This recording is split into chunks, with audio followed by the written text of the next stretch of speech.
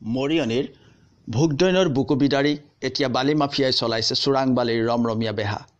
বন বিভাগৰ চকুৰ সন্মুখতে নিতৌ ভোগদৈ নৈত ৰাতিৰ আন্ধাৰত বালি মাফিয়াই চলাই আহিছে বন সম্পদৰ অবাধ লুণ্ঠন। সংবেদনশীল অঞ্চল হোৱা সত্ত্বেও একাংশ লোকে গেৰুৱা দলৰ বসন পিন্ধি বালি চোৰাং বেহাত নামি পৰা দেখা গৈছে।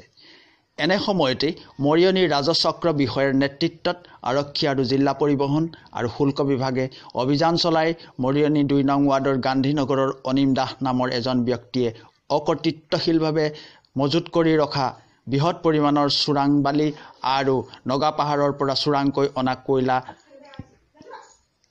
জব্দ কৰিবলৈ সক্ষম হয়। লগতে ৩খনকৈ বালি কঢ়িওৱা ট্ৰাক জব্দ কৰিবলৈ সক্ষম হয়। এই বালি কঢ়িওৱা ট্ৰাককেইখনৰ নম্বৰ ক্ৰমে AS01, AC1679, AS18C 3852, AS18C 5975। লগতে উক্ত মাটিডোখৰ পৰা কেৰেঙৰ সহায়ত ট্ৰাক ৩খন জিলা পৰিবহণ বিভাগে বাহিৰলৈ আঁতৰাই ৰাখি যাৱতীয় নথিপত্ৰ পৰীক্ষাৰ ব্যৱস্থা কৰে আৰু মৰিয়নি ৰাজচক্ৰ বিষয়া মিৰ্জানা আহমেদৰ উপস্থিতিত মৰিয়নি আৰক্ষী চকীৰ ভাৰপ্ৰাপ্ত আৰক্ষী বিষয়া উৎপল দত্ত আৰু আৰক্ষীৰ এটা দলৰ সহযোগত চৰকাৰীভাৱে মাটিডোখৰ চিল কৰা হয়। আনহাতে ভোগদৈ নদীত অবৈধ বালিমহল খুলি চোৰাং ৰমৰমীয়া ব্যৱসায় চলাই যোৱা পথটো মৰিয়নি আঞ্চলিক বন বিভাগে জেচিবিৰ সহায়ত নলা খান্দি সম্পূৰ্ণৰূপে বন্ধ কৰি দিয়ে। এই সমগ্ৰ অভিযানটো তাৎক্ষণিকভাৱে চৰকাৰী পাছুটাকৈ বিভাগে গ্ৰহণ কৰা যুটীয়া অভিযানত নামি পৰিছে।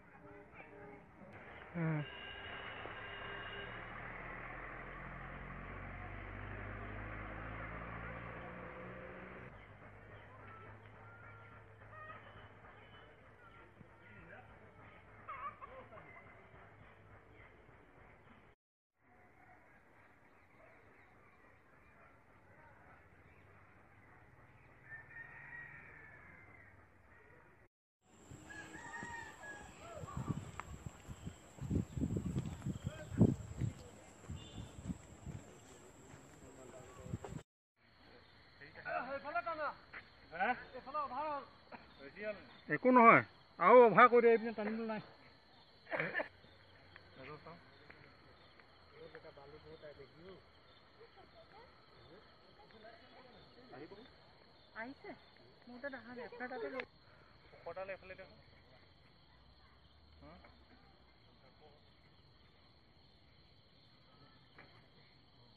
পৰিছিল মৰিয়নিৰ পৰা সপোন ৰহমান শইকীয়া NE 365।